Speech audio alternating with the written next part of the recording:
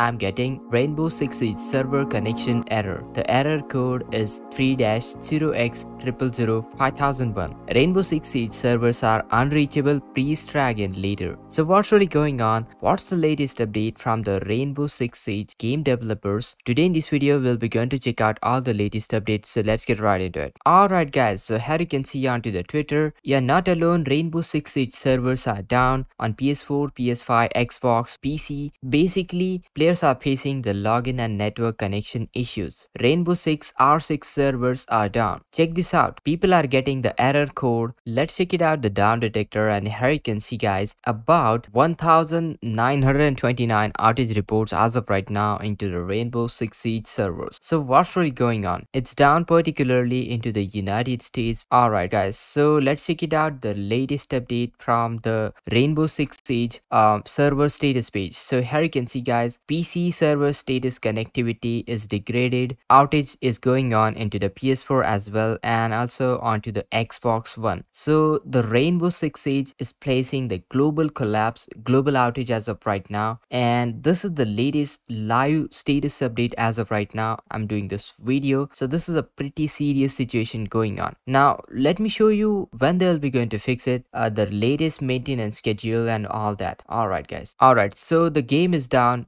on pretty much all the consoles and platforms. So without a further ado, let's check it out, the latest update from Ubisoft support, the Twitter official page. Alright guys, so let's check it out, the latest update as of right now. Here you can see the latest update just 3 hours ago. The maintenance has been extended. We now expect the maintenance to end at 10:30 EDT or 14:30 UTC. Thanks for your patience. So this is the latest tweet from Ubisoft support, and let's check it out. Do we got any other tweet? And here you can see just 4 hours ago, we'll be performing an update on Rainbow Six Siege today from 9 EDT, that is 13 UTC, to deploy Y8S3 Operation Heavy Metal. Expected downtime is 60 minutes.